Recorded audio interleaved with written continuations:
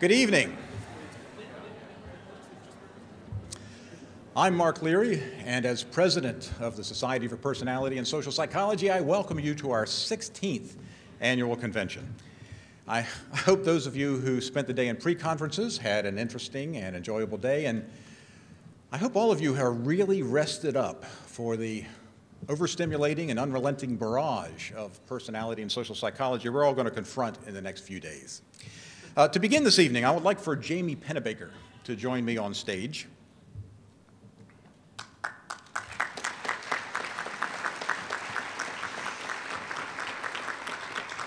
As most of you know, Jamie was president of SPSP last year for 2014, and I wanted to take the opportunity to acknowledge the time and hard work that he put into the society last year. Depending on how you look at it, Jamie had either really good fortune or really bad fortune to be the president who was serving as we made this giant transformation of SPSP from an organization that was managed by a single executive officer, who was one of us, was Jack DeVideo most recently, to a real full-fledged organization with an executive director and a 4-person staff and a real bricks-and-mortar office in Washington, D.C. Jamie was involved with Trish Devine, David Funder, Wendy Wood, Jack DeVideo, and others in creating this central office that started just a year ago and in selecting its first director, who you're going to meet in just a moment. And during his term as president, Jamie was involved in both the joys and the massive hassles of engaging in this transformation from a very different kind of administrative structure to the one that we've developed that exists now. So in appreciation for his dedication to both SPSP and to the science of personality and social psychology, I would like to give Jamie this plaque on behalf of the organization. It has a gavel on it, which is very ironic because in our executive committee meetings, Jamie steadfastly refused to ever use a gavel. I guess now it's kind of cemented on the plaque, he never has to use it. But anyway, thanks to Jamie Pennebaker.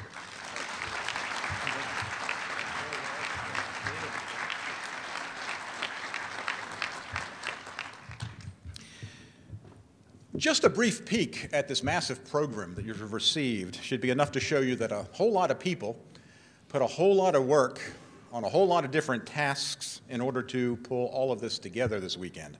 So here at the outset, we want to thank those who led the way in organizing the convention. And I'd like to start with Keith Payne, the chair of the convention committee. So let's show our appreciation to Keith, who is going to introduce some of the other people who helped on the program.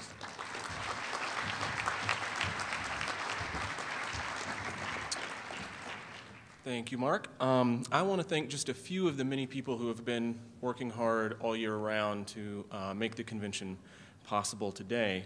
First, though, let me start by thanking you. Our society is growing, both in terms of numbers and in terms of impact, and our convention continues to grow too. This year we have 3,563 attendees, which is one of the largest conventions that we've had. I want to thank the awards committee, which is chaired by David Funder, and the diversity and climate committee, chaired by Victoria Plout. I want to thank the graduate student committee, headed by Elizabeth Kineski, and the training committee, headed by John Maynor. Training our graduate students, integrating them into the field, and increasing our diversity are some of the most important things that we do as a society. I also want to thank the pre-conference organizers. This year we had 29 pre-conferences, and I believe all of them sold out. The demand for those pre-conferences continues to grow each year.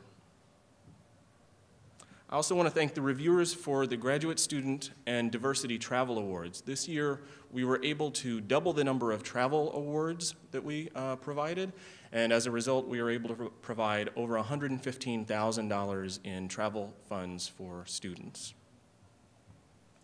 I want to thank the Social Personality and Health Network, who is organizing the 5K Run and Walk, which is tomorrow morning, bright and early. And I want to thank the GLBT Alliance in Social and Personality Psychology, who not only does great work, but has probably the coolest acronym, GASP. They are organizing the GASP Mentor Lunch, which is also tomorrow. And I want to thank our corporate sponsors, including Sage Publications, who supports our awards ceremony, which will be right after this session, and both Sona Systems and Millisecond Software, who support our graduate student social event. And last but not least, I want to thank two people who have probably the biggest job of all, which is putting together our scientific program that we're all about to be a part of. So please join me in thanking Nathan Dual and Samin Vazir.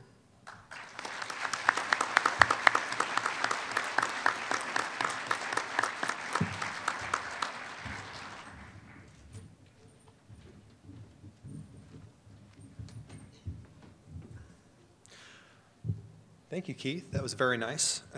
So first off, we have, as Mark was mentioning, we have an enormous program.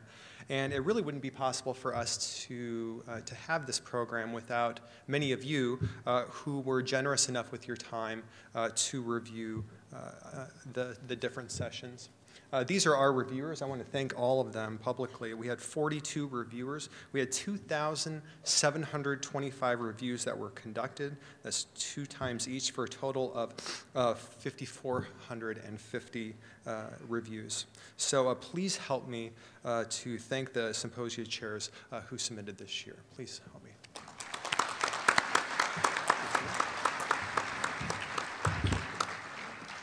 So to tell you a little bit more about the program, we had 215 symposia submitted and 84 were accepted, so it's a 39% acceptance rate.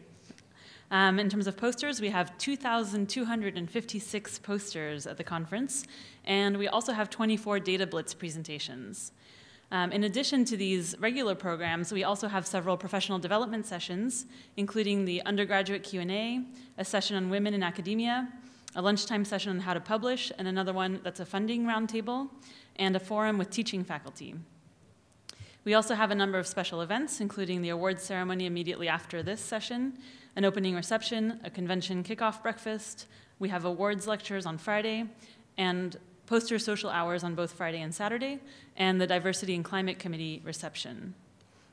All this information and updates, the most current information is available on our mobile app, including schedules, maps, speaker bios. You can connect with other attendees, and this app can be downloaded from Google Play or the iTunes App Store. So back to you, Mark. Thank you.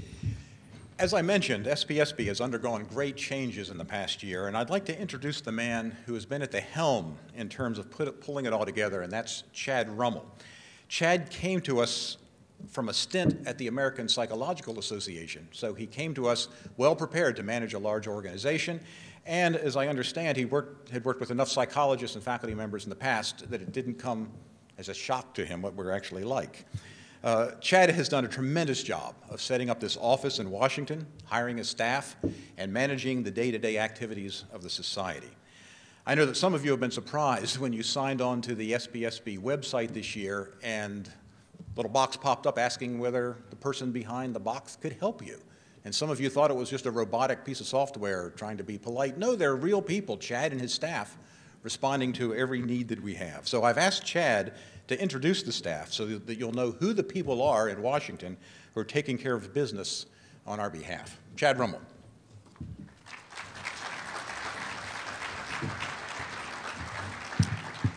Thank you, Mark, and I too would like to welcome you all to Long Beach for our convention. You can thank me for the sun. I did place the order last week.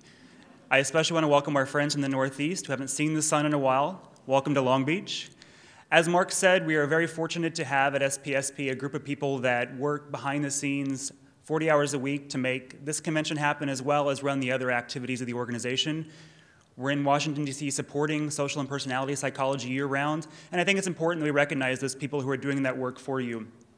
I'm going to point them out in the audience and embarrass them because they told me not to, so here we go. I first want to recognize our operations manager, Brian Riddleberger, who handles all of our finance and membership. Brian, are you in the room? Brian escaped. I knew it. One always gets out.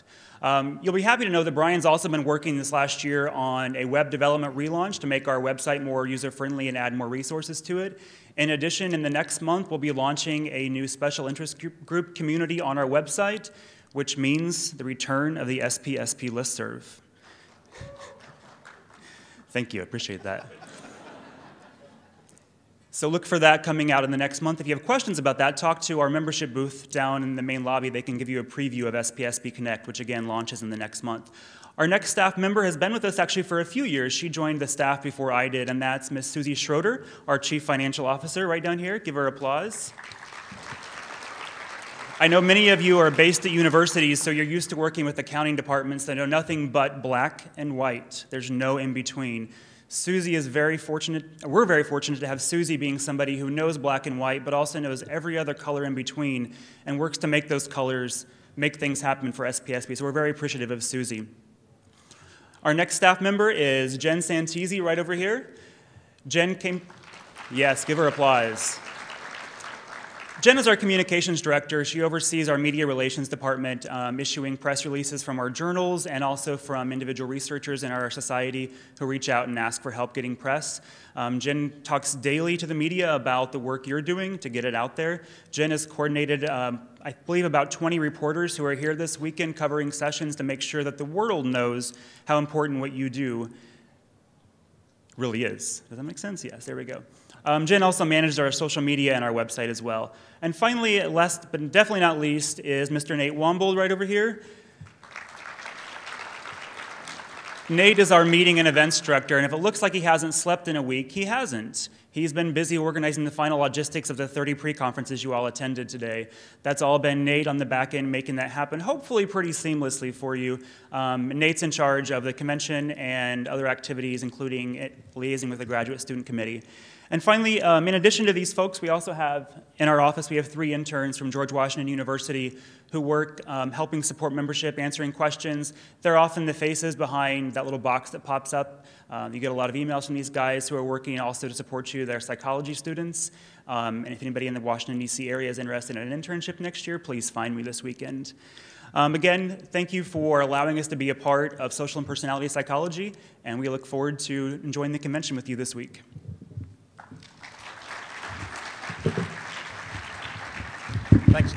Thanks, Chad. If you cross paths with any of these people this weekend, stop them and say hi and thank them for what they do for us. I must say I feel very fortunate to be president with the central office completely up and running, and it really makes me appreciate how previous presidents and the executive directors, how they got by without Chad and his staff, I really don't know. Most of us decided to go into this field because we concluded somewhere along the way, probably in undergraduate school, that the things that social and personality psychologists studied were uniquely interesting to us among the other things we studied in college. And we felt like it was really relevant to our understanding of human behavior and maybe to our personal lives. And I think that most of us in this room believe not only that most of what we do is directly relevant to just understanding human beings, but that much, maybe not everything we do, but much of it is directly relevant to a variety of very important problems and issues at both the individual and the societal level. But I also suspect that many of you share my frustration and my puzzlement that not a great deal of all of this stuff that we think is utterly interesting and fascinating and important, that not much of it gets out into the public eye or into the hands of the decision makers of society, whether that's in business or education or government or public policy or whatever.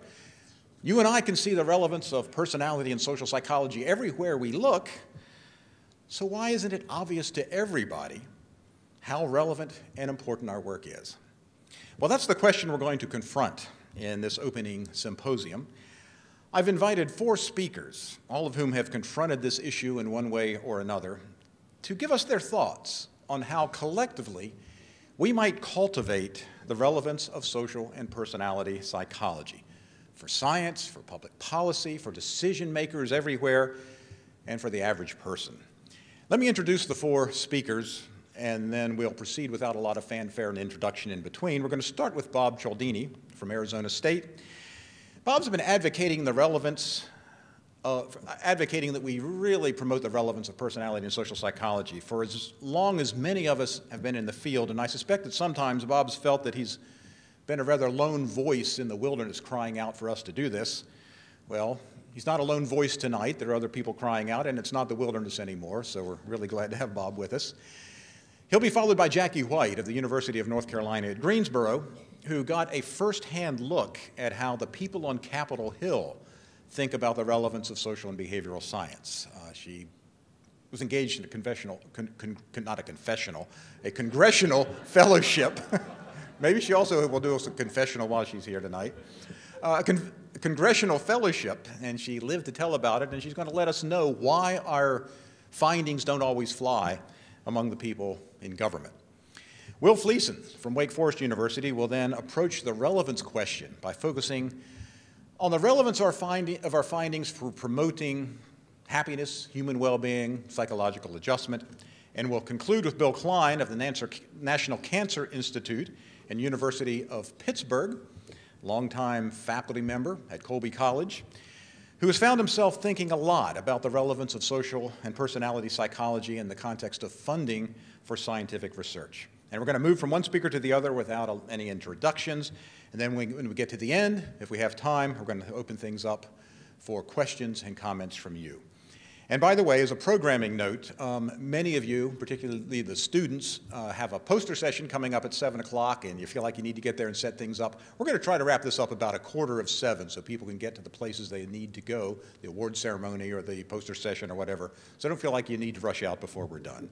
So to start us off, please welcome Bob Cialdini.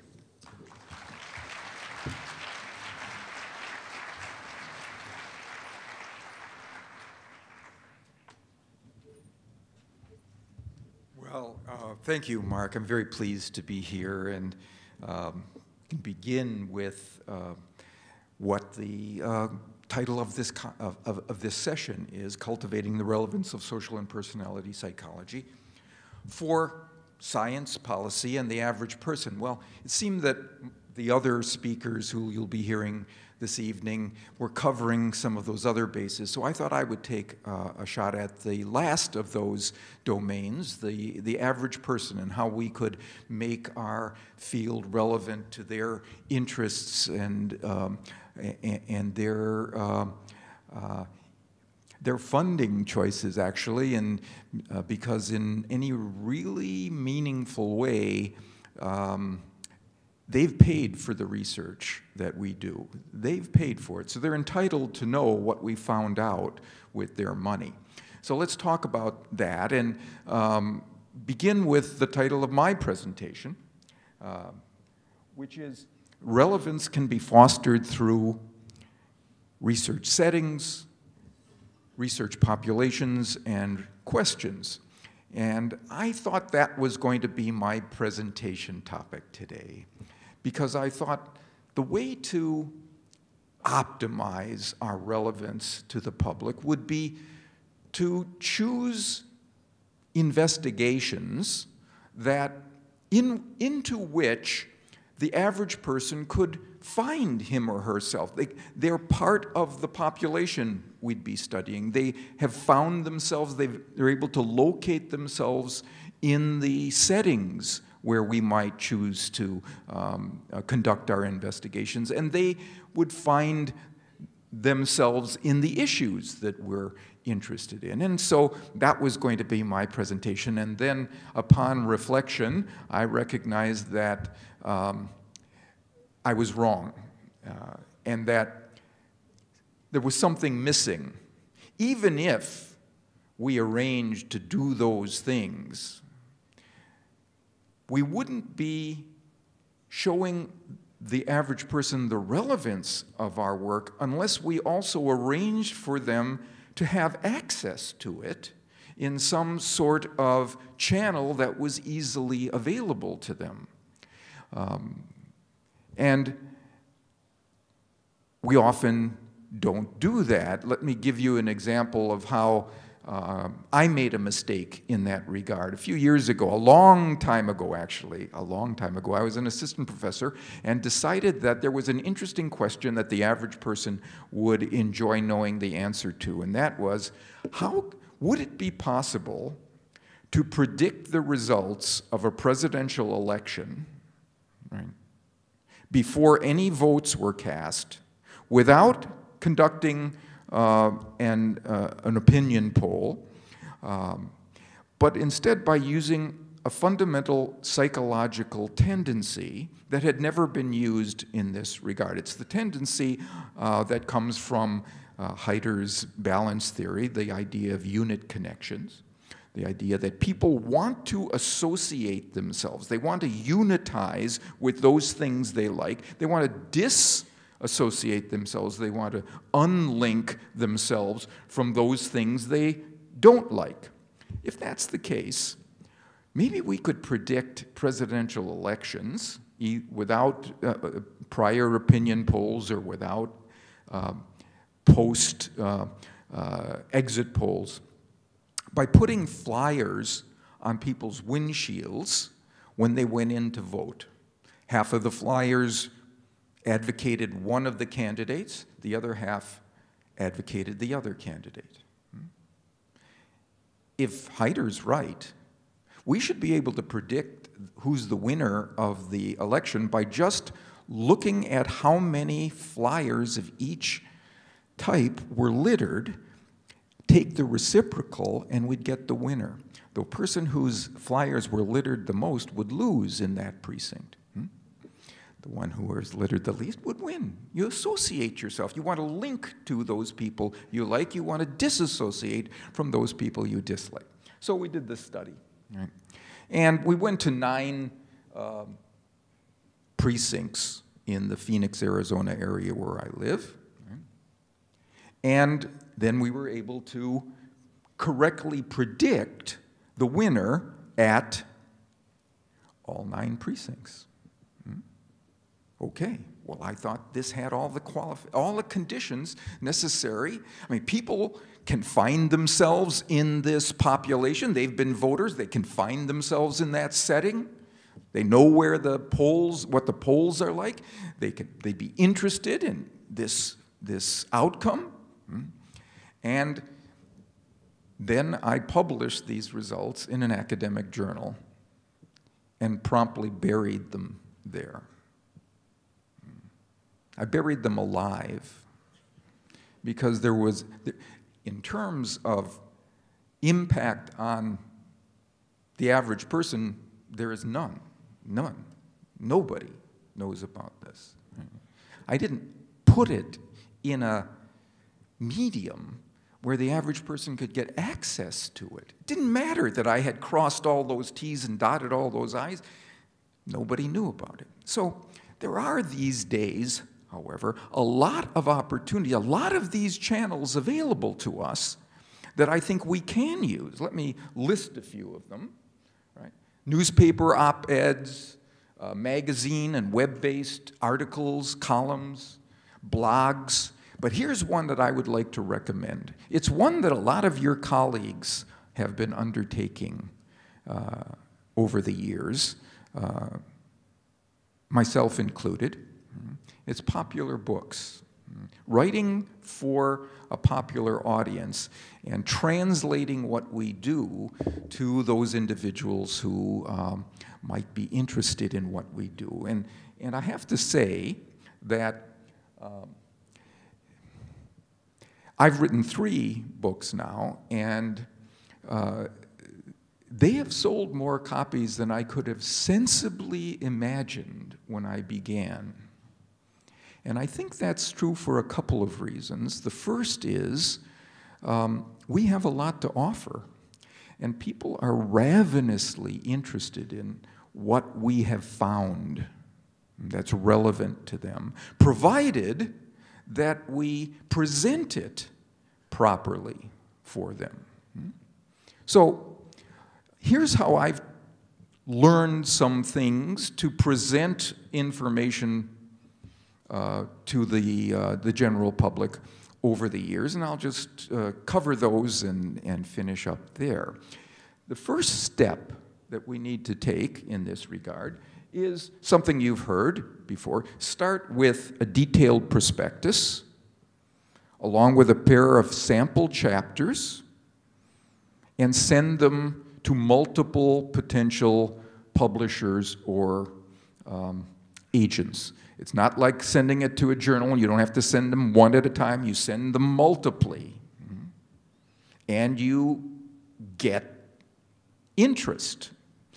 which, if there are multiple people interested, they then bargain against one another to get your book. Okay, so you do that. Now, once you've done that, before you send these things out, rewrite that chapter or those chapters over and over to squeeze out all of the academic language, all of the jargon that we typically use. And then when you've done that, do it one more time. Because as academics, we don't recognize the extent to which the terms that we think represent everyday parlance are not recognized, are not understood by the average person. Let me give you some evidence in this regard. A survey that was done by the National Museum of Natural History, right, asked people, a random sample of US adults, right, do you have a strong or moderate interest in the study of botany? And 39% said, yes, I do. But if they asked the other half of the participants, do you have a strong or moderate interest in the study of plants and trees? 77% said, yes, right on, I do. How about zoology? 59 said, well, yes, the study of zoology, I have an interest in that. How about animals, though? 87%. Well, maybe that's too hard science. What about something closer to us, the social or behavioral sciences? Anthropology. Strong to moderate interest in the study of it. 44%. But peoples of the world? 81%. So we think we know that there is shared meaning when we say anthropology, and we don't. We have to simplify our language in order to optimize relevance. Simpler than we think. Now, of course, we can't get so simple that we insult people's intelligence. Let me give you an example of what that would look like. Here's an ad. This is a real ad, right, for the vehicle pet barrier, $59.99. But notice, we're reminded that the deal doesn't include the dog and the vehicle. No, you don't get those along. Right? We don't want to go there. That's the sub-basement. So how do we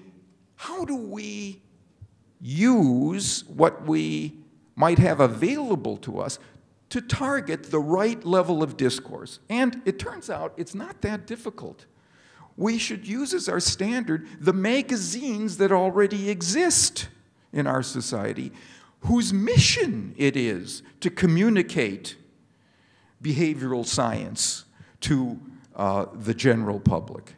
Discover, Psych Today, I like Scientific American Mind, does a very good job. They hire people who are good at that, right?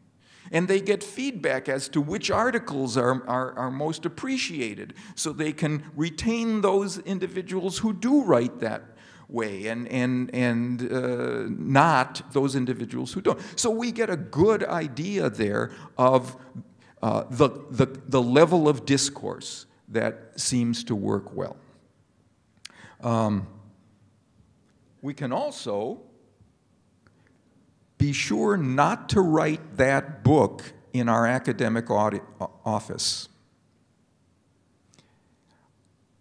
It's a mistake, because every time you lift your eyes from the page, the sight lines will bring you into contact with a set of cues that are associated with an academic way of thinking, of arguing, an academic diction, an academic syntax.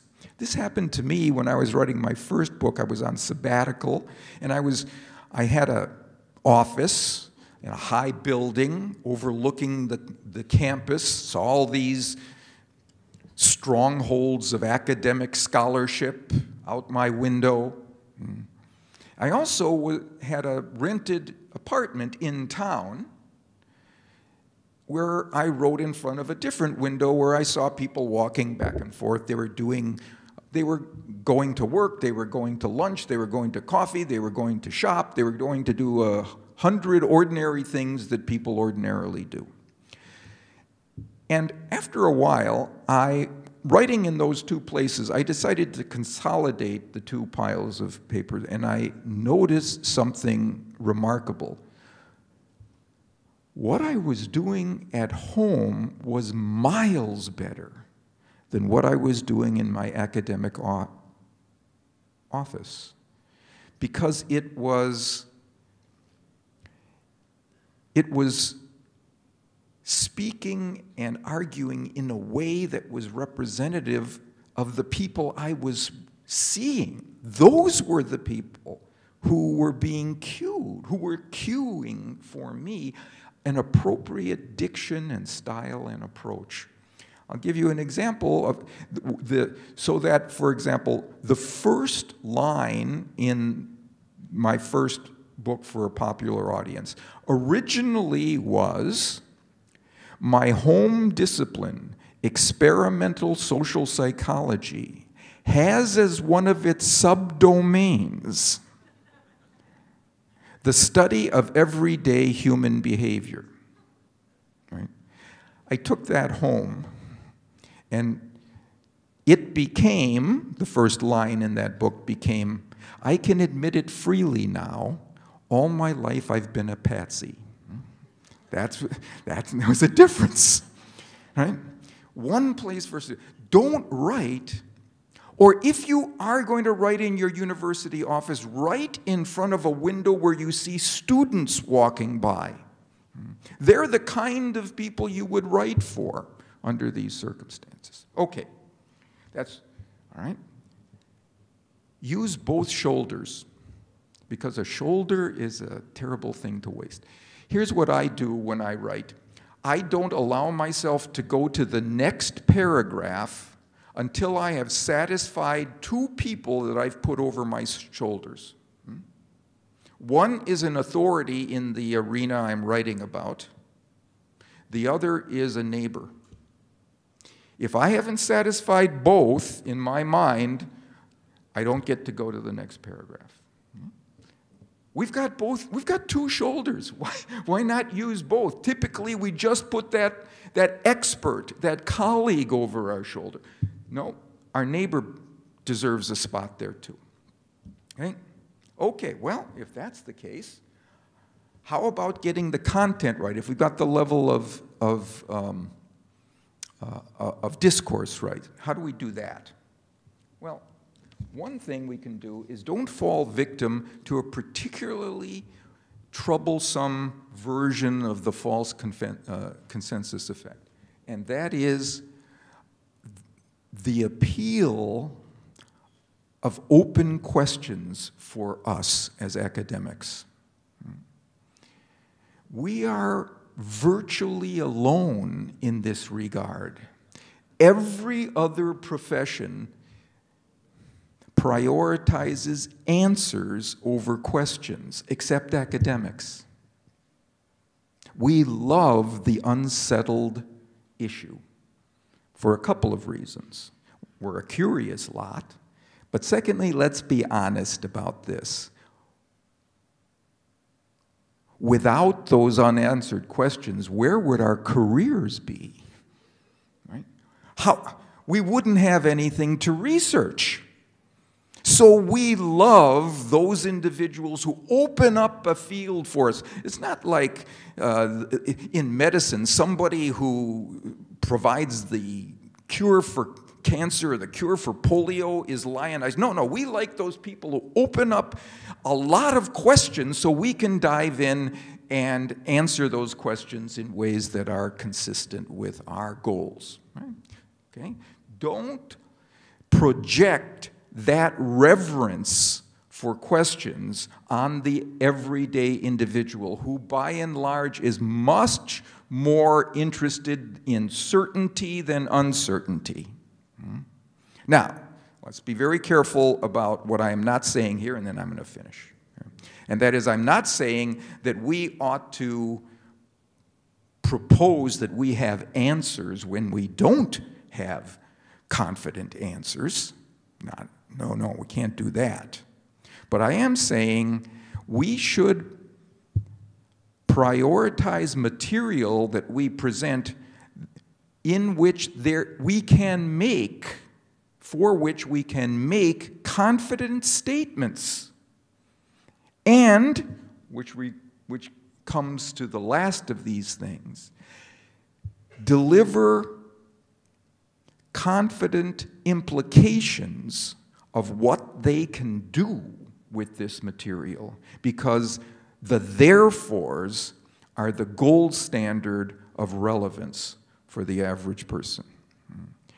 They want to know what we can tell them to do differently now than what they were doing before, based on what we've learned with their money. So I'll finish my remarks at this point and be glad to answer questions during the Q&A period and turn things over to Jackie.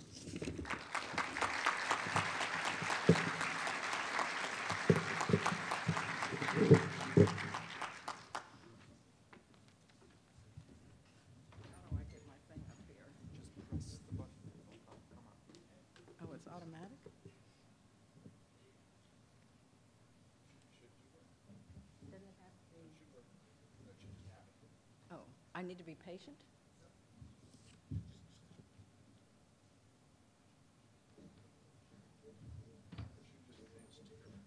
Which should I be pushing? Which button? Sure. That one maybe? Fantastic. So was this one? Okay, great. All right.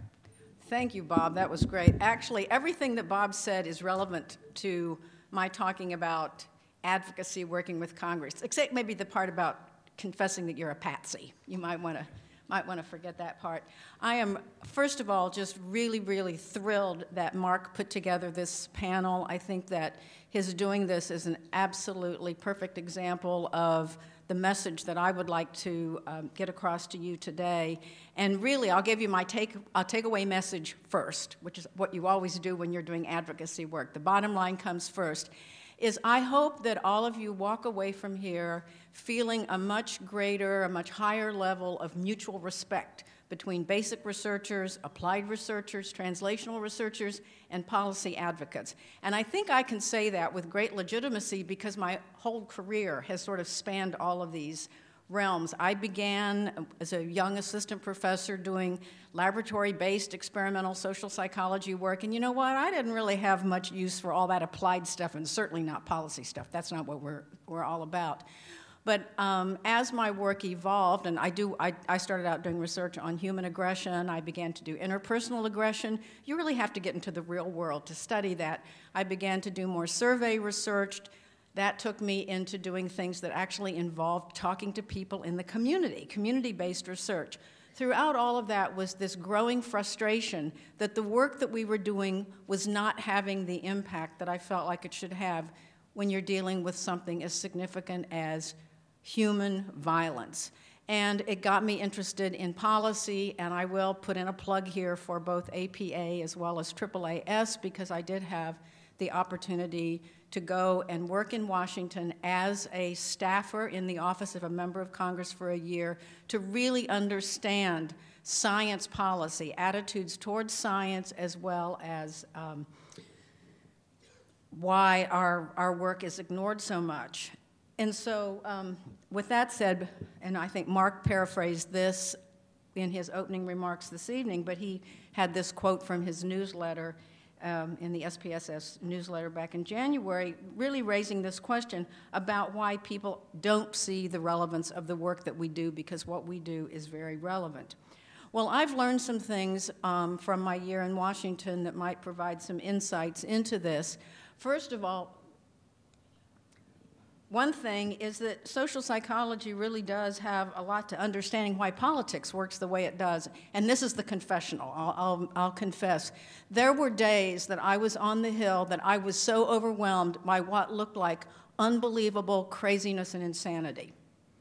And my therapy was to read the research that social psychologists do on political attitudes. It kept me sane. It kept my feet on the ground. It helped me understand why the wackadoodle stuff that was going on in a way that I think I could then talk to other people about it. If you don't understand where other people are coming from, it's going to be very, very difficult to intervene. So thank you all. I'm probably here insane because of some of the work that you've done. And on a more serious note, social psychology really does have a lot to offer to the really significant issues that are challenging the country and the world. And so we really do, I think, have an obligation to figure out how to do that. With that said, there is an incredible need for all of us. We need the basic research. We need the applied research, and we need people who are doing the policy work. And my big goal or desire would be to see these different camps really come together, work together, toward solving these sorts of problems. When I first entered graduate school, I think somebody said, well, you know, the correlation between attitudes towards basic research and applied research is negative 8.8. We need to change that. We need to make that more like positive 0.8. So what is it that's going on? Well, first of all, there's ideology. This just permeates everything political from on the whole liberal conservative spectrum. And then there are interests. Different politicians have different kinds of interests. And so if you're interested in creating jobs, the way in which you think about job creation is going to be very different depending on your political ideology, and it's going to be informed by the information that you have. And unfortunately, as Bob so clearly told us, most of the really good information that's rooted in science never gets to the desk of a politician. And so the information they have is very piecemeal, it's anecdotal, and it's local.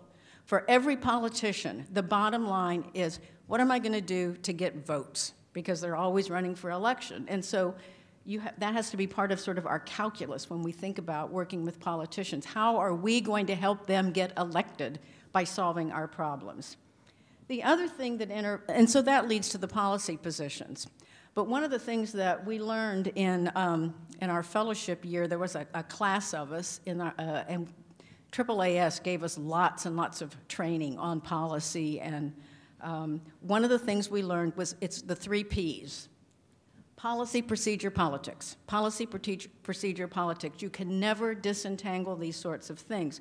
So policy, what is it that you're talking about? But the procedures, Congress has a really, really complicated way of making decisions, and there's one set of rules on the Senate side and another set on the House side, and that these rules work in a way to either facilitate advancing legislation, impeding it, or just completely stopping it. So the use of the filibuster, for example. And so you have to understand how all of these things interact. And you know what? It's social psychology in action. I mean, there were days that I would be on the Hill going, I feel like I'm looking at the table of contents to an introductory social psychology textbook because everything that we teach is relevant. It was just so fascinating. You could teach an entire course based on how people function in Washington. Here's the bad part. Evidence is often the last thing considered. We as scientists, we believe that our data speak for themselves. No, they don't. Even when you have somebody very articulate speaking for them, it's hard to get the evidence heard. And so we want to figure out what would be the kinds of strategies that we could engage in. So just a few more observations to answer that question, why? First, again, introductory psychology, Psych 101 stuff. Facts do not get in the way of ideology. I saw it time and time again that people's capacity to ignore data, if it challenges their deeply held beliefs, is just, it's just staggering. And it's one thing to read the newspapers, to see it on the news, but when you are physically on Capitol Hill every day and you see it up close and personal, it is really kind of overwhelming. And so we heard on the news the other day some politician is saying, well, you know, cancer is really just a fungus. Like, what? Well, can't women just swallow a camera when they're having a gynecological exam? What? You just hear this crazy stuff, and you have to remember the ideology so trumps grasp of evidence. Another issue is that how politicians, and this probably relates to the lay public as well, they don't really know how to use data. They don't know how to interpret it. So, for example, they confuse correlation and causation all the time. This is just classic. So, for example, depending on your ideological stance, it's easy to say, well, you know, if we give people welfare checks, if we give them food stamps, we are going to cause them to be lazy, because there's this correlation between being on welfare, having food stamps, and not working. And so you figure out, you infer what the causal direction is. And you just, that's a very, very common kind of mistake, the confusing of correlation and causation. And the good old fundamental attribution error comes in there as well. Just really wanting to blame the person for their plight. And of course, we as social psychologists are so trained in thinking about the way the context influences behavior that it's sometimes I would find myself going, well, isn't that self-evident? Well, it's not. It's very easy to hold the individual responsible for whatever happens to him or her, and if something bad happens, well, it was their own fault. Another piece is ignoring base rate information. People really like to just, well, their capacity to do mental math is pretty bad. So, for example, I remember being at one congressional hearing, and there was a member of Congress from a relatively rural area going on and on and on about the tens of thousands of people who work in small businesses that were being affected by a piece of legislation. And I'm thinking, you know, the population in that particular county and the number of small businesses, they don't have tens of thousands of people employed by small businesses. It's not mathematically possible, and yet these great, huge claims are being made. So they just don't pay attention to the numbers. And they don't pay attention to things like base rate. So, for example, the office that I was working in was Congresswoman Diana DeGette from Denver, Colorado, and she's very involved in a lot of the gun control legislation. And so after the Sandy Hook shootings, I was on the Hill that year, we were very involved in all the mental health and gun violence hearings and briefings. And nobody ever stopped to look at the data on what we know about the number of times guns that are in homes are actually used on the gun owner in a home invasion. And if you pay attention to some of these base rate phenomena, you might come to a different conclusion. Again, they just don't pay attention to that. Another point that also happens is the sensational, though rare event gets a lot of attention at the expense of ongoing serious social problems. So, for example, with the Sandy Hook mass shooting in the schools, suddenly it was all about guns and serious mental illness. And repeatedly, people would say, wait a minute, most people with mental illness are not violent. Gun-related deaths and injuries are much more of a problem when you're talking about cases of domestic violence, children accidentally getting access to guns. Look at the role of guns in suicide. These are really the significant social problems we should be talking about when we're talking about guns. But that wasn't interesting. It was, no, we got to arm the teachers in the schools, and we have to. I was at one briefing, and they brought in only psychiatrists. It's really hard for psychologists to get to the table in D.C. And these psychiatrists were coming in and saying, oh, well, we just need to diagnose children at an early age, find the ones who are on the path to serious mental illness, get them on medication, and we'll solve the problem. So they look for these splashy, what are really rare events, and then a quick fix. And of course, the pharmaceutical, hope none of you are related to the pharma industry in here, but the pharmaceutical industries are very good at pushing the idea that there's a pill to fix everything. So there was that sort of thing. The other thing that I saw over and over is that it's really challenging if somebody's a member of a marginalized group. The sexism, the racism, the classism, the homophobia are unbelievably prevalent, to the point where literally there would be days that I lived near the Capitol so I could walk home every evening. I would literally walk home in tears some nights, just because I could not comprehend how there could be such vitriolic animosity toward these groups. And again, you hear it on television, you know it's true, but when you're there every day, you're in the Capitol Hill, this seat of power, this beautiful building, and then there's this vitriolic animosity towards so many groups of people. It's really quite overwhelming. And then, of course, all of this is compounded in the current climate by a serious unwillingness to work together to come up with common sense solutions. The idea of working together just isn't there. So what are some of the things that we could do to improve this? I'm going to skip along here. And I think this relates to a lot of things that Bob was saying. We don't do a good job of framing our message.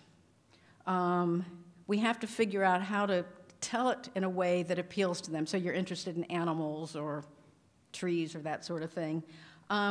We need to do it in a timely manner so that whatever we're advocating for really needs to be related to current legislation, and we have to be very strategic. And this strategic means that we need to coordinate with a lot of other people. You just can't, one person isn't going to be very effective, but if it's a very coordinated strategic appeal that's timed with whatever the current legislation is, it helps.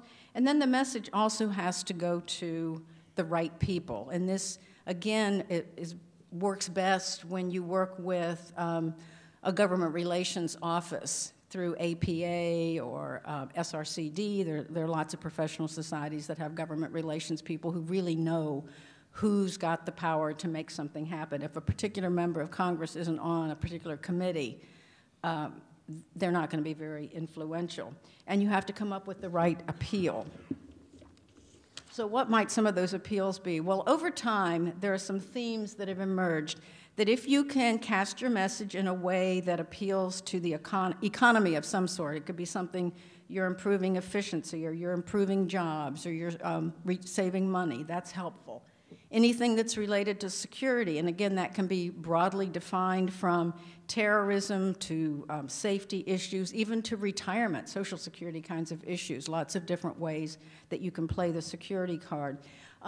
Education is, at least it used to be, a big sell these days. I'm not quite sure how strong of an appeal to education is, but again, that's typically a good one. The environment. That has historically been an effective appeal. Again, in this particular political climate, it might not be the strongest appeal. And then an appeal to freedom or to values of some sort. Any kind of message that you're putting out there doesn't have to hit all 5 of these, but these seem to be the 5 themes that are, at least one of them is most likely to resonate with a particular legislator. The other thing to think about is when people think about advocacy, they often think that it's all federal, but in fact, it can be on different levels. So it could be on the local level or the state level or the federal level. There's lots of different things that go on in your local community that you could have an influence on. And your focus could either be a broad sweeping program like you're going to advocate for social emotional learning in programs for children because it's going to improve their cognitive ability, it's going to improve their social skills, it'll reduce bullying, it'll have a lot of impact. So it's kind of a broad sort of thing, or it could be something that's a very targeted technical fix, like we have to make sure that podiatrists are legally allowed to write prescriptions for orthotics and get reimbursement through their insurance company, something really, really specific. And then your approaches can also be focused on big new sweeping programs, amending current legislation, or focusing on implementation once a law is passed. And I'll just say a word about this last point. The big sweeping stuff, that's rare. That's like the Affordable Care Act. You just don't see big things like that happen very often. Amending current legislation is the typical thing that gets done. but also focusing on implementations. Once a law is passed, the law does not have the details. The devil's in the detail. And you could have a really strong influence by just saying, well, you know, when you're doing this Medicare reimbursement, well, let's make sure that psychologists are included in those who are entitled to reimbursement. It's just a little interpretation of the law. Huge impact. So there are lots of different ways to think about advocacy. And I'm going to end with some recommendations for some things for all of you to think about. Really simple. Think about adding a policy implications section to your research articles. I think a lot of journals are now requiring this. I would actually suggest that you probably talk to people who are influenced by these things. I go back and look at some of the things I used to write in terms of the social policy implications of my research. You know, it's kind of crappy, I think, relating to what Bob was saying, because I wasn't talking to the people in the field. I hadn't bothered to find out what it is that they really need. And now when I do my policy statements, I talk to people in public health. I talk to practitioners. I do work on violence against women. I find out what it is that survivors need. Then your policy implications section can be really meaningful. Another thing that you can do is add a policy section to the course you teach. If you don't want to do the policy stuff yourself, bring in some guest lecturers. Bring in somebody from political science. Bring in somebody from a local environmental agency or a rape crisis center to talk to your students about this is what we need to learn from you as the researchers. The other thing is be active in your professional societies that do government relations kind of work. This morning, APA had one of the pre-conference sessions was on working with policymakers, and it was really effective, and it was exciting to see so many of you in the room. Volunteer to do some advocacy work. APA, SRCD, the National Child Traumatic Stress Network. There are lots of different groups that do really, really good advocacy training so that you, as an expert in an area, will feel comfortable going and delivering your message to the right audience. To reinforce what Bob said, write an op-ed. Take your work and translate it and make it relevant to the community. And of course, I have to put in a plug for the Congressional Fellowship Program. And during the reception, if any of you want to talk with me more about how you go about doing that, what it was like to live in DC for a year and roam the halls of Capitol Hill with a little badge on that gives you permission to go places others can't go. It's a very exciting, eye-opening experience. And with that, I will turn it over.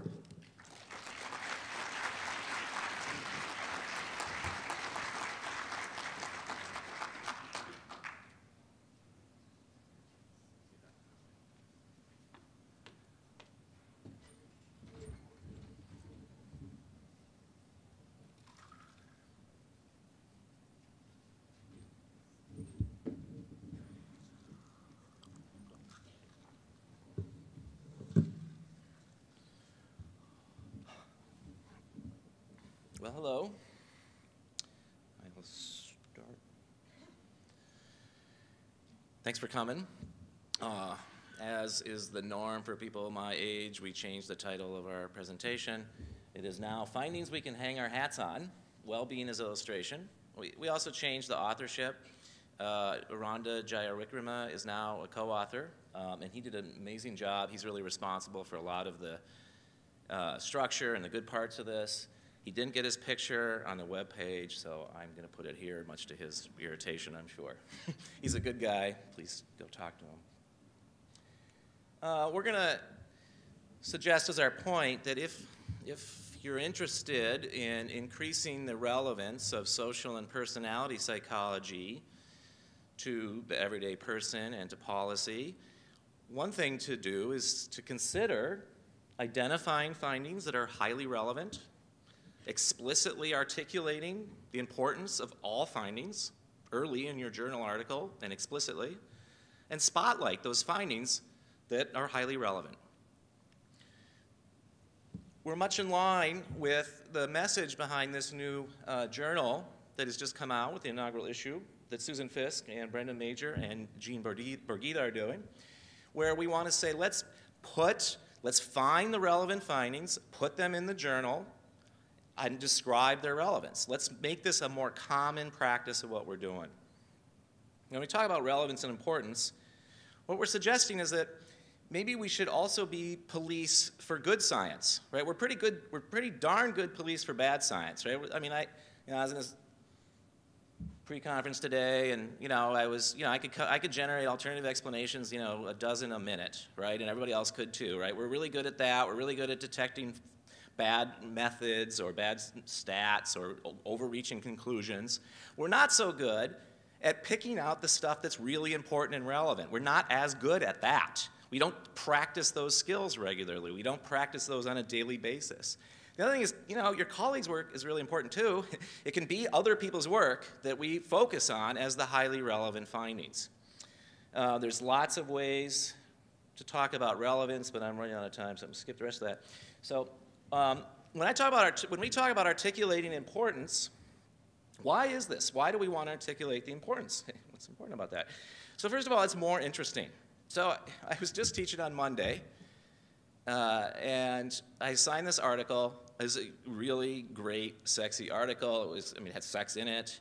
It was about, all the horrible things that people that are Machiavellian and psychopathic and narcissistic do to other people, right? And I was like so excited about it.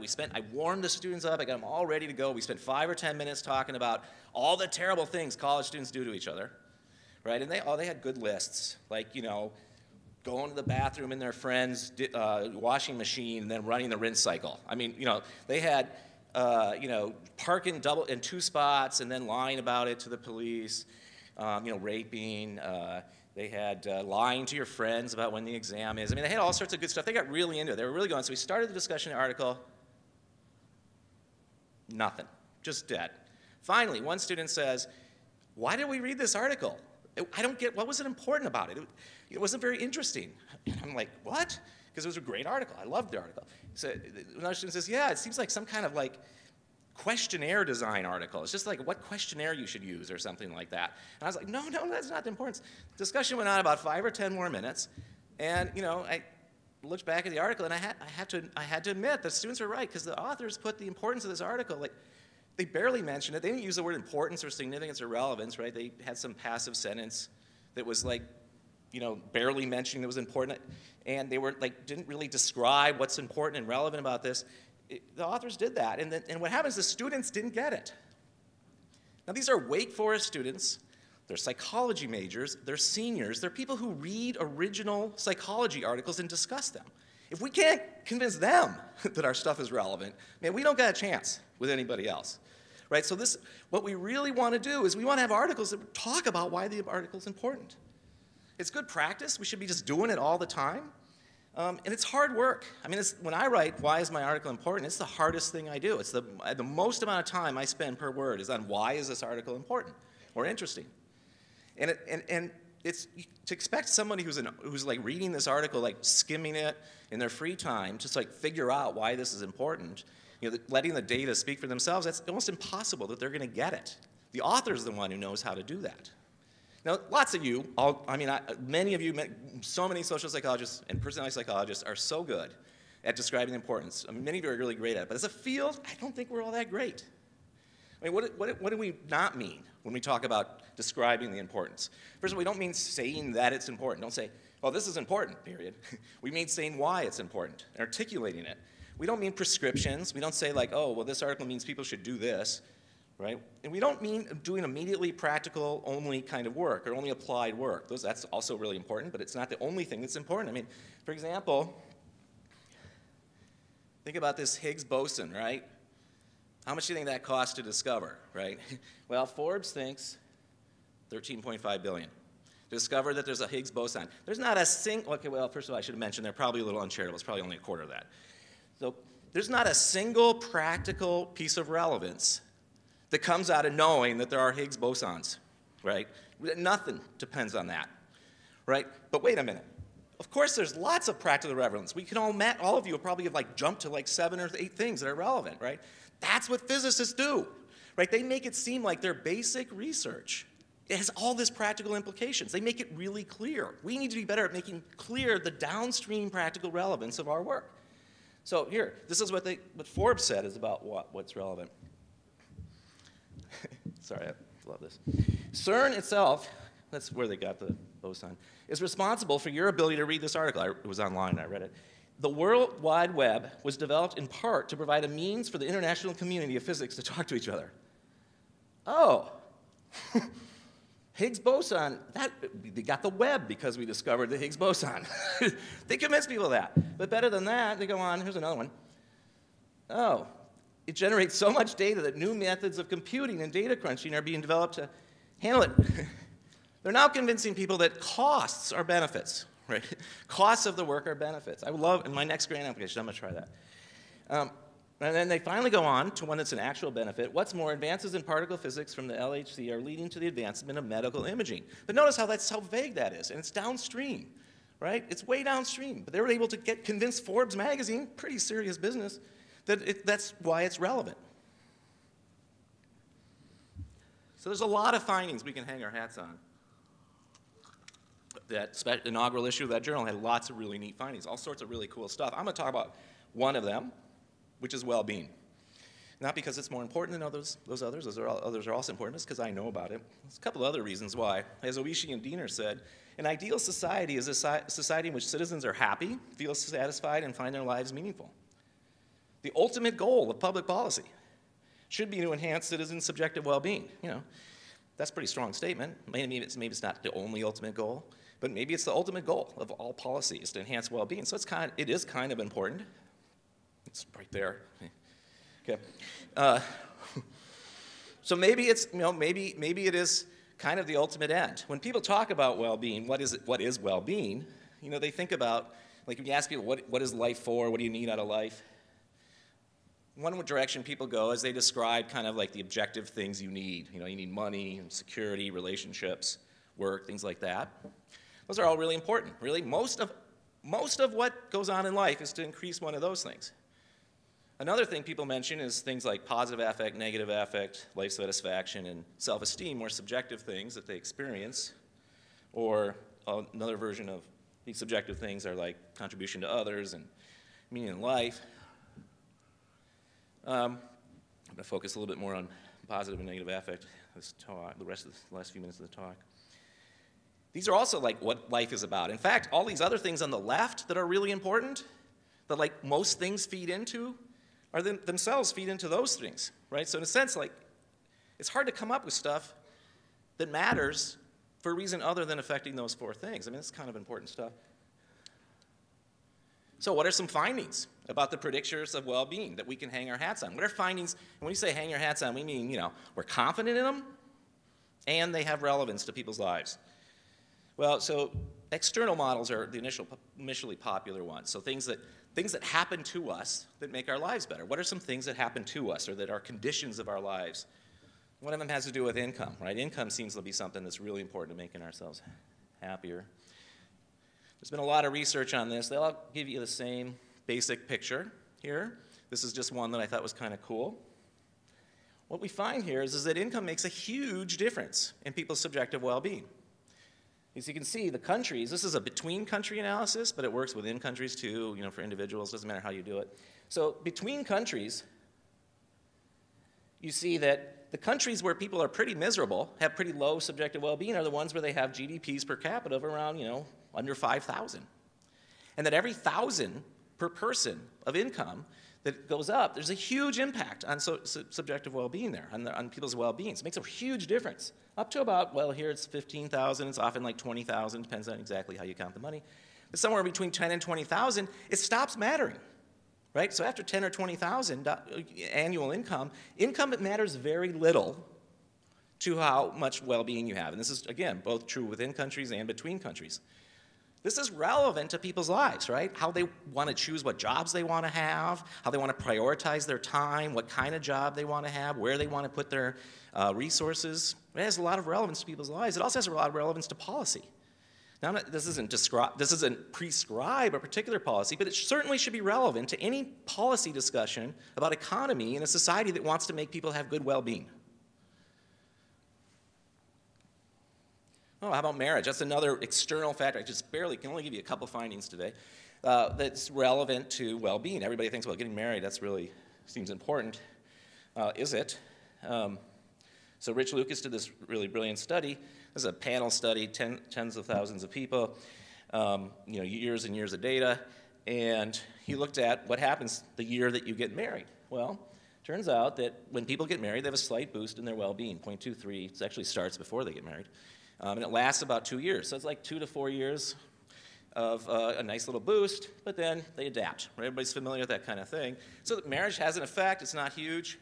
But what Rich did was really, what I thought was particularly brilliant, is he divided this up into the kind of marriage you got. So he started with the people who had a positive reaction, who initially really liked, really got into the marriage that they had, really had a positive reaction, but they stayed up there, right, for years, 7 years later at least. They're have much more well-being. And the people who had a negative reaction, they stayed down there, right? So it looks like the quality of the marriage you have is hugely important to your well-being for years on end. And the average comes out to be this tiny little effect. So again, implications for your life. You might want to know about this when you're thinking about who you're going to marry, whether you want to marry, right? Or about how you want to spend your free time. Is it more important to spend an hour at the gym or maybe an hour talking to your spouse, right? So they might have implications. Policy implications, it suggests that we might want to think about are we going to help support marriages to be of higher quality? Is that something we want to do as a policy? Another set of findings, I haven't seen a time thing yet. How am I doing? Oh, good, okay. So those are external determinants. It also turns out that internal determinants are incredibly important to well-being. In fact, it looks like they're the most important thing, and in the form of traits. It turns out that traits are hugely important to well-being. When you look at positive affect, it turns out that extroversion is the most important predictor. There is nothing that predicts how much positive affect happiness you have in your life than extroversion. Negative affect, there's nothing that predicts how much negative affect you have in your life more than your neuroticism level. Job success, it's actually tied for first place. Conscientiousness is tied for first place in predicting how much job success you have. It's tied with IQ. Those are the two highest predictors of job success. Marriage is predicted by agreeableness, conscientiousness, and emotional stability very strongly. Health is predicted by conscientiousness. Meaning in life is predicted by the personality traits. Maybe none of those matter because they're not life and death. Well, it turns out life and death is predicted by traits. In fact, 4 of the big 5 traits predict how long you live. Conscientiousness, the effect is 5 years about, which is the same as coronary heart disease. I mean, it matters as much to how long you live as coronary heart disease. That's how you be happy. Okay. Importantly, we can regulate the trait influences. It looks like, what's the importance of that? Yeah, it tells us a lot about how you might want to think about how your happiness, where it comes from. It comes from inside. That's a little scary. It comes from your traits. You might want to think about what your traits and whether you like them, whether you're interested in maybe modifying them or not. How would you go about that? That's some interesting information you might want to think about. It also might have some relevance for policy. If we want a society where people have high well-being, then one of the things we might want to spend some time on is understanding how traits work and how they can change. Because, in fact, we might be able to change traits. For example, traits do change. We now know they change a lot in adulthood. Turns out therapy changes traits too. Brown Roberts is doing this great work right now. It's not published yet. I guess he keeps adding more studies, I guess. So it turns out that therapy changes all 5 of the big 5 traits. Extroversion, neuroticism, particularly the 2 that have the most to do with well-being. And this is not intentional. People go into therapy for other reasons, but it turns out their traits change, pre to post, last for years. You can do it in experimental designs, you can show it, and so on. People can even change their personality at the moment. So, for example, we did some research where we said, well, if extroverts are happier than introverts, and it's the biggest thing, does that mean you're doomed to what, all of us academics are doomed to our unhappiness? Or does that mean that maybe you can take advantage of that? That can be information that has significance and relevance to you because you can actually be an extrovert if you feel like it or not, if you want to be happy. So we did it. We told people, be extroverted for 10 minutes or be introverted for 10 minutes in a discussion. And at the end of the discussion, we asked them, okay, how much fun was that? How much did you enjoy that? Wow, it's huge, whopping effects. This is like some studies, it's 2 standard deviations. It's 1 to 2 standard deviations from study to study that we do on this. And other people have replicated it too. It's very clear that when people act extroverted, they're happier. They enjoy it more than when they act introverted, regardless of whether they're dispositional extroverts or introverts. Now, this doesn't mean everybody should go out and be an extrovert. It's not prescriptive, right? It means that this is some information somebody could use if they want to, if their timing's right and everything. There's lots of times, please, we wouldn't want people acting extroverted. But it does mean here's some information that is relevant for people that they might want to know about.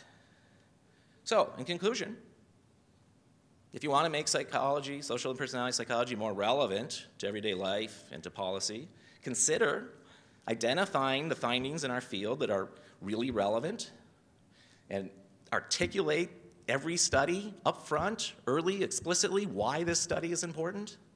And, just keep repeating the important findings to every audience we have, our friends, our students, when we give talks, just keep repeating that stuff over and over again, and maybe it'll start to sink in. Thank you.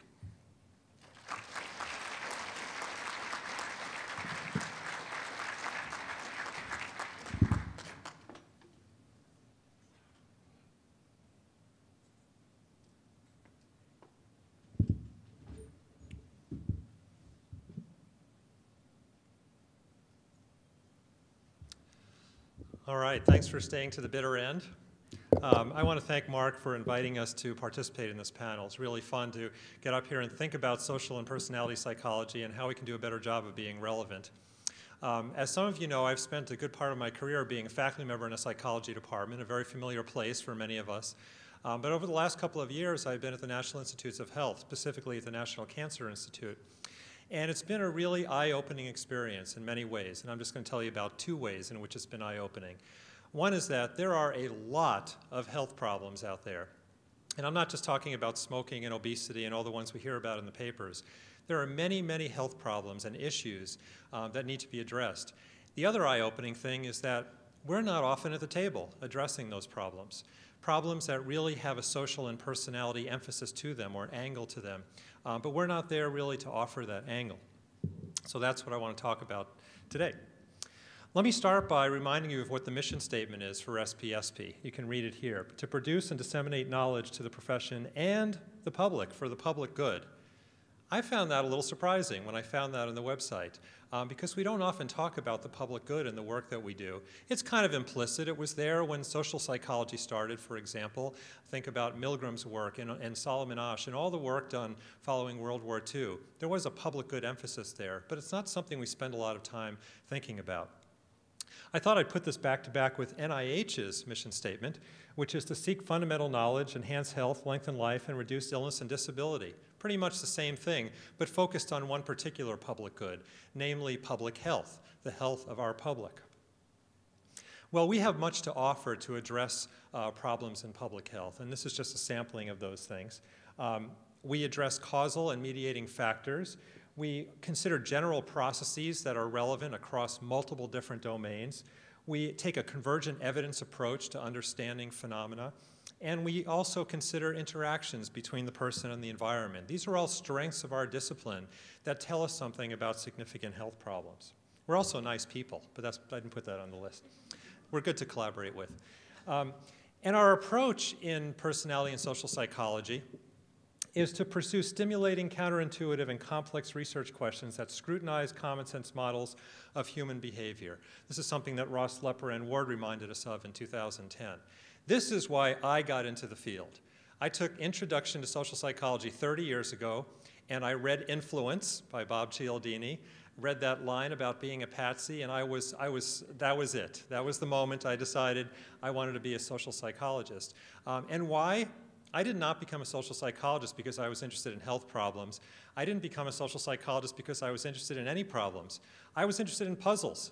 I was interested in trying to address interesting puzzles. And that's what we do. That's what we're trained to do. We're trained to think this way, and it's why many of us get in the field.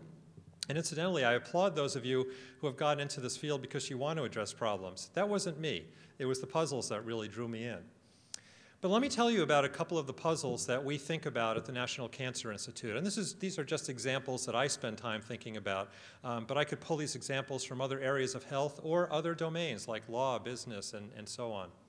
So HPV vaccination, probably not something you think about very much. HPV is human papillomavirus. It's a sexually transmitted virus. It usually clears in most people, and about 40 to 50% of sexually active individuals have HPV in their system at some point. Well, there's now a vaccination for it, and it's a good idea to get this vaccination because HPV is a predictor of cervical cancer.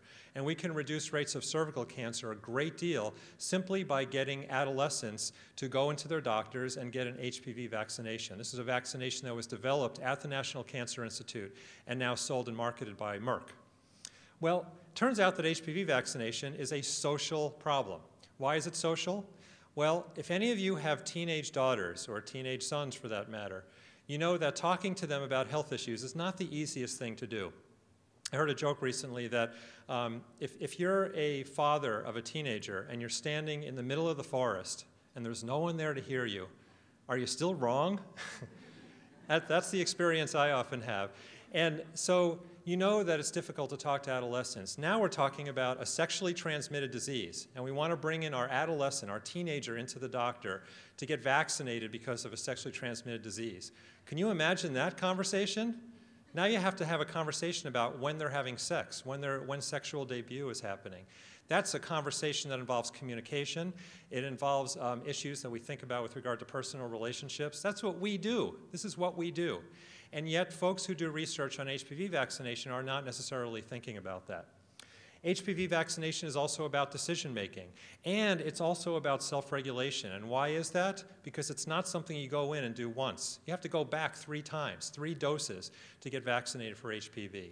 Think about all the different self-regulatory kinds of issues that come up in making sure that people get to that 3rd dose. Second problem we talk a lot about at National Cancer Institute is clinical trials. The backbone of biomedical research is drug development, developing drugs that address disease, right? Well, how do you do that work? You recruit patients to do it.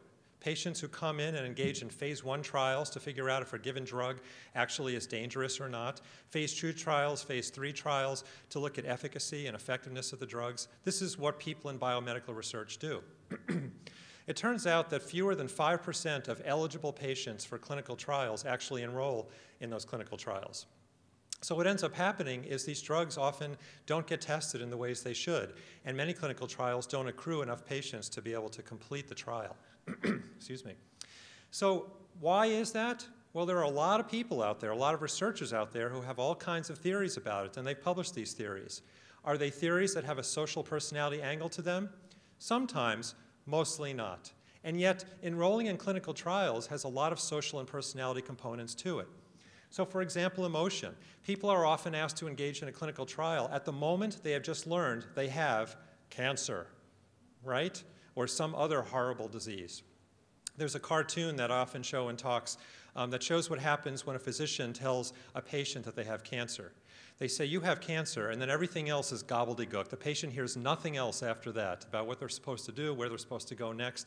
It's all gobbledygook, because all they hear is the cancer, and now the emotions take over. Well, emotion plays a role in the decisions to engage in clinical trials. What about altruism? Phase 1 clinical trials are trials simply to assess whether a drug is dangerous or not. It probably is not going to help you, but it can help a lot of other patients. That's what we call altruism, or pro-social behavior. Who studies pro-social behavior? Not too many folks outside of psychology. Certainly sociologists do, some anthropology. This is the discipline that looks at altruism and the predictors of altruism. Stigma, optimism, these are all factors that play a role in decisions to engage in clinical trials. The last example I want to use is e-cigarettes. Have you seen these things yet? These are these little machines. They're basically electronic cigarettes. You put in a battery, or they come with a battery. You put in a flavored liquid that delivers nicotine into your system. And by the way, there are 7,000 flavors available on the market right now. Everything you can imagine, bazooka gum, cotton candy, all kinds of flavors that appeal to teenagers and young smokers. And these are not regulated by the FDA the way combustible cigarettes are. So this is a real issue to be thinking about. What do we need to worry about with regard to e-cigarettes? Well, lots of things. One of them is social norms. Social norms, we know, play a significant role in behavior. They certainly did with regard to smoking combustible cigarettes when combustible cigarettes were first introduced. Now we have to start the whole process over again and think about these social norms and who studies social norms and understands the way they're transmitted. Persuasion and stigma are also related to e-cigarettes. So stigma about lung disease, for example, and the link between smoking and lung disease. So those are just a couple of examples. You can also just open up the newspaper, of course, and see many other examples of things that really need some attention. So measles outbreak in the US tops 150 cases. We've been reading and hearing about this. A lot of this is about communication, about risk communication in particular, about relationships, about vaccination. Life after Ebola, mammogram rates, and how about this one on the bottom? Puerto Rico's controversial proposal would fine the parents of obese children. Wow, right? That's a social kind of question. Well, I would like to submit, and my colleagues who have worked on similar kinds of issues will agree and have contributed to this discussion. I'd like to submit that doing this work not only benefits public health, but benefits social and personality psychology. So first of all, it establishes the robustness of the phenomena and the theories that we develop. So we develop them in our laboratory, often with college students, which I'll say something about in a moment. And then we take them out in the world, and lo and behold, they work or they don't work in other populations or other settings. That actually helps us in terms of basic knowledge and understanding the phenomena we're studying. It also stretches our thinking about human behavior beyond the educated 18 to 22 demographic. I mentioned I'll get to that in a moment. And it makes our theories better. There are actually a number of theories in social and personality psychology that have improved or changed in some way because of work done in a health context. Cognitive dissonance theory, for example, was developed by Leon Festinger in part because he was a smoker and couldn't possibly understand why a smoker would smoke cigarettes knowing that smoking was unhealthy. That inspired cognitive dissonance. What do you do with that, right? Turns out that later work in the 1980s and 1990s started questioning some of the assumptions of cognitive dissonance and did so in a health context. This is work by Jeff Stone and Elliot Aronson at Santa Barbara. So that's just one of many examples where a theory benefited from work done in a health context. Now, we've done this work. This is the good side of the story. We've done this before. Personality and psychology have been at the table for all kinds of serious health problems, and here are some of them: nutrition, gum disease, obesity, smoking, and so on, heart disease. And here are some names of people you might recognize. They did this work. Kurt Lewin, some of his earliest work was on how to get people to eat more nutritiously. So we do have a history of addressing health problems, and in fact, there's some work right now and many examples of work being done right now that addresses real-world health problems. I just wanted to focus on two that I find really interesting, and these are two of many. So Heike Mahler and colleagues have done some interesting work where they show people the damage done to their skin using UV photography. And that has an impact on their beliefs about skin cancer and their behaviors related to skin cancer. Second example is Emily Falk's work. Emily is part of a growing discipline in health neuroscience and in communication neuroscience. And what she finds is that you can look in the medial prefrontal cortex and predict what kinds of advertisements, like the one here, might actually cause people to stop smoking or call quit lines to stop smoking. And it turns out that looking in your medial prefrontal cortex does a better job at predicting which advertisements are going to work than asking you which of the ones are going to be most effective. No shock there. I mean, we have a whole history of knowing that people's self-reports and introspection usually are not very accurate in terms of predicting behavior. And here's a case where neuroscience can tell us something about public health. Sometimes this work can be taken to a large scale. So Bob Cialdini, of course, has done lots of work. And Bob, this is a comment more on the quality and the length and the impact of your work, not on your age. But Bob has been doing work on social norms for a long, long time, and this has been taken to scale in many different ways. A colleague, Pascal Sheeran, who's in the audience, I think I saw him out there, pointed me to an article that just came out by Nieder et al. In 2014, showing that implementation intentions can be taken to scale in a country, in the United Kingdom, where what they did is they incorporated an implementation intentions intervention to get people to screen. Not just in a little laboratory, in a country, really in a health plan in this case. And of course, there's nudge. Thaler-Sunstein, we've heard this all before. Behavioral economics is a wonderful field, but I think we all know that a lot of behavioral economics is social and personality psychology dressed up in new bottles, as it were. Taking work by Cialdini and others on norms and defaults from decision making and using it in ways to address serious problems. I would like to argue, despite that, all the good news about the good things we've done in the past, that we can do a lot better. We can do more. And I think that's why Mark wanted me to talk today, and to talk about how it is that our work can become more relevant to solving real problems. This is just the first page of a paper that we just had published in PSPR this month, and it reviews many of the ways in which personality and social psychology have had an impact, but potentially could do more.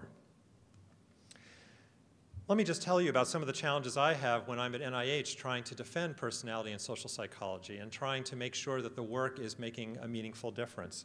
How about language differences?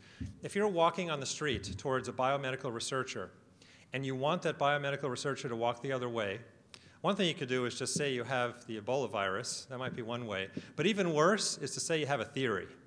They're going to run away, right? Now, does that mean they don't appreciate theory and mechanism and all the lovely things we care about? Not necessarily, because often what another discipline thinks of as a theory is very different than what we define as a theory. So that one example is one of many I could give you where the language differences get in the way of trying to understand how two disciplines can work together. The disciplinary norms we have in publication and in training sometimes can make a difference. And also, we have trouble translating phenomena to real outcomes. And you've heard this before several times in previous talks in the symposium. The importance of focusing on language, the importance of dumbing things down, and that's not quite the right word, distilling things down, as Bob said, for the lay public so that they can understand what it is that we're doing and how it's relevant. Let me just tell you about some relevant metrics that are published in this paper that I just mentioned. We found that in 400 studies that we looked at in 2012, published in JPSP and PSPB, two of our most popular journals, fewer than 4% had any health emphasis whatsoever, and that was using a very broad definition of health emphasis. We found that most of the papers don't have many authors. That's not a bad thing or a good thing, but I can tell you that much of the work that addresses the health problems I told you about is done by interdisciplinary teams where there are more than just 2 or 3 authors, and the other authors are not the guy across the hall in the developmental psychology program as opposed to the social psychology program. It's with people in medical schools, cancer centers, and other places where there's expertise in diseases, for example, that we don't have as much expertise in. We also found that there were fewer than 20% of studies that measured anything approximating behavior. If any of you read Baumeister's work, this is now back in 2007, showing that we don't publish behavior very much, hasn't changed in the last several years. It doesn't seem to be the case that we measure behavior too much. Is that bad? No, of course not. We all have done important work that doesn't measure behavior, but perhaps looks at proximal predictors of behavior. Nothing wrong with that. But if an entire field is not publishing much on behavior, what is that going to do for users of our research who want to look at behavioral outcomes and change behavioral outcomes? And also very few health-related samples in the studies that we looked at. And just to give you a feel for that, we found, again, looking at papers in 2012 in both journals, JPSP and PSPB, 76% of the studies used college students. 76%. Now, I will be the first to tell you, I have published many papers using college student samples, so I'm as guilty as anyone else. We all do this, and it's a great resource, and there's nothing wrong with doing research with college students. I would argue, though, that there's something wrong with a discipline publishing on 76% of college students, or using college students 76% of the time, given the many ways in which social and psychological processes, social and personality processes, change over the lifespan. You can see that there's another 13% using internet samples. That's called MTurk, or other samples. And if you compare that to what's happening in health psychology, so I pointed out the 2 most common journals in health psychology here, Health Psychology and Annals of Behavioral Medicine, you can see that they're using college students much less often. They have health-related samples about 40% of the time and community samples about 41% of the time. And those are the journals that users, people developing interventions, are often going to design their interventions. Okay, I wanted to show you that I actually know how to use PowerPoint. Do you like that? So because of all of these problems, we might have a problem with relevance. That's about as good as it gets with PowerPoint for me. So I want to talk a little bit about how we can increase relevance, how we can go beyond some of the barriers that I've talked about here. One thing we can do is measure behavior. And you know what? We all, or most of us, seem to have one of these things, an iPhone or some other smartphone. These things are magic. They can do all kinds of things. And they can measure behavior and measure psychological processes in ways we never could before. There are people out there using them, and many of them don't have the background in personality and social psychology, perhaps that they should have, to design interventions with them.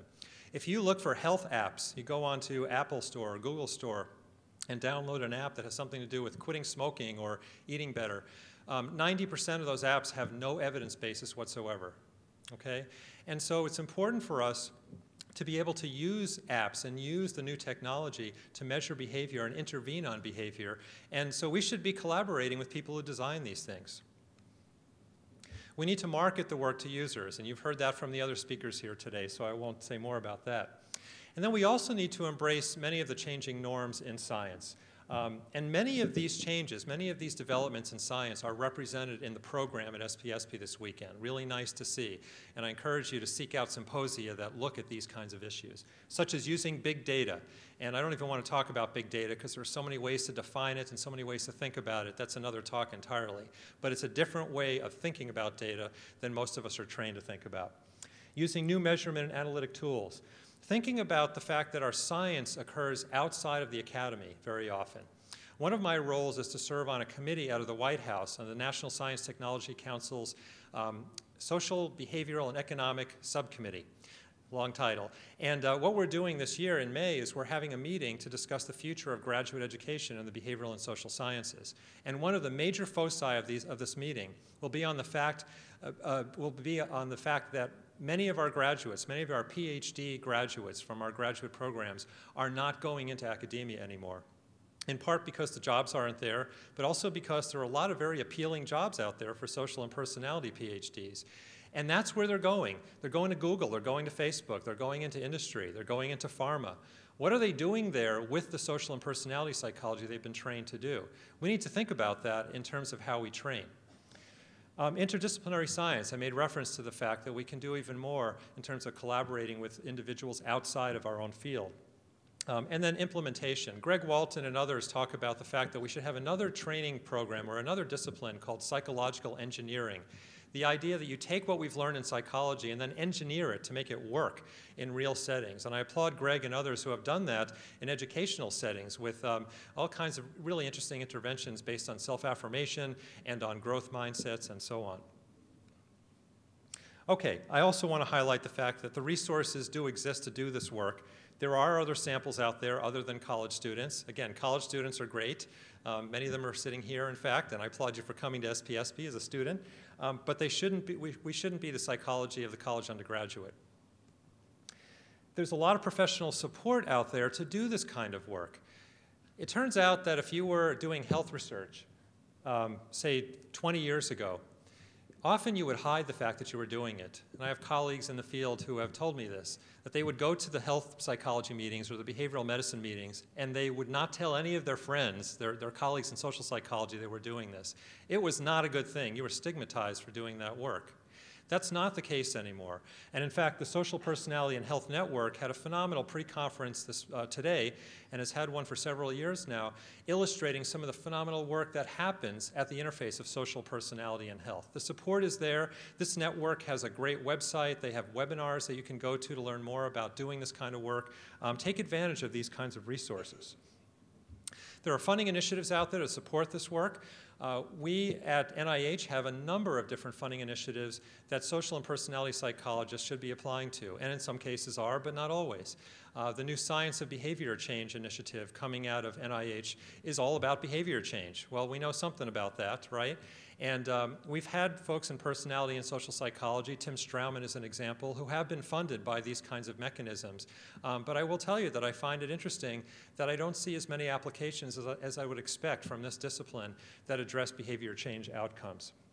At NCI, we have a number of mechanisms, one on affective science that came out last year, and these kinds of mechanisms are very useful in terms of trying to apply the work we do to serious health problems. There are lots of data out there, and not just big data. So MIDAS is the Midlife in the United States project, where they took a large sample of middle-aged individuals. They have a twin sample, a twin subsample in the study, and it's a longitudinal study. And they include many social psychological measures and personality measures that have been published on. And yet I find that most people are not aware of this, at least in this field, that this incredible data set exists. And that's just one of many. And then there are lots of ideas out there, too. That's an important resource. And I'd like to point you to one. Back in 2013, there was a special issue in Health Psychology very explicitly on theoretical innovations and social personality psychology and how they could be used and tested in health contexts. And that's a great place to just sift through and find some interesting ideas. There are lots of symposia here at the conference that are relevant to health outcomes, some of which are explicitly relevant in the titles and in the talks, and some of which could be even more relevant if the investigators were able to get a grant from NIH to transcend what they're doing in their laboratory to a specific health outcome. I want to wrap up by asking a question, which is, do we think as a discipline, personality and social psychology, do we think we're in Pasteur's quadrant?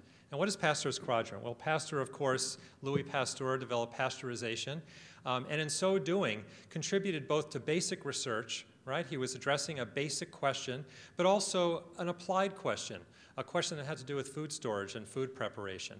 So we call that Pasteur's quadrant, and this was illustrated in a book by Stokes in 1997. There are many other investigators out there, Niels Bohr, Thomas Edison, who may be doing purely basic research or purely applied research. My colleagues and I would like to argue that that's a ridiculous distinction.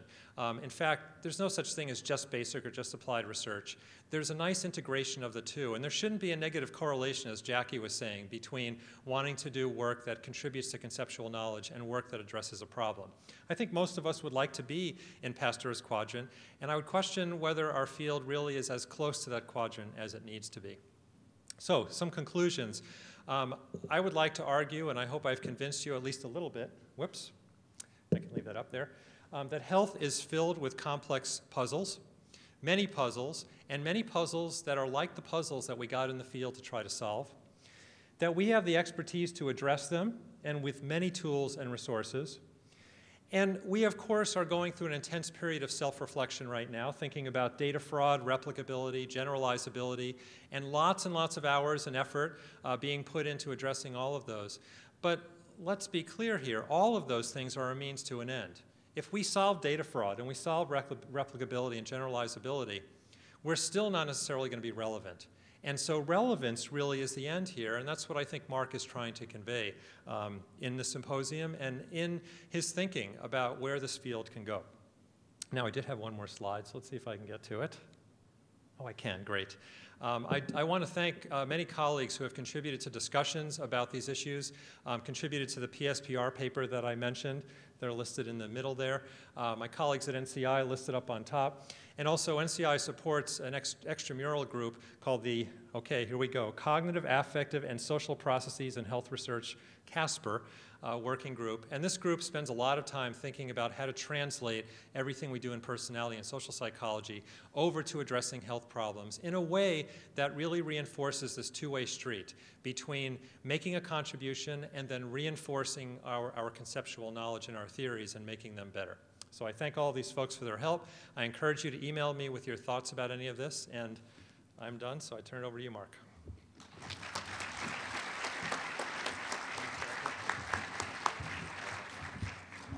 All right, I want to thank the four speakers. I promised we would get you out of here by 6:45. We have just about made it, so we're going to forego questions and comments, but the speakers will be up here. If you have questions or things you want to talk to them about, feel free to come up. Thanks for coming.